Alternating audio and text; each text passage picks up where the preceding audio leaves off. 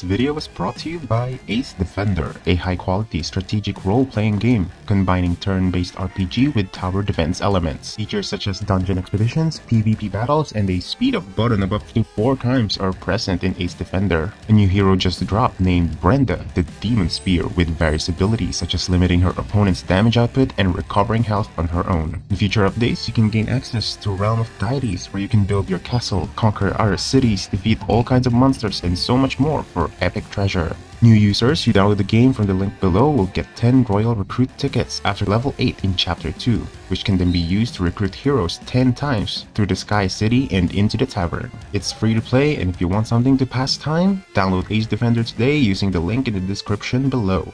Now on with the video.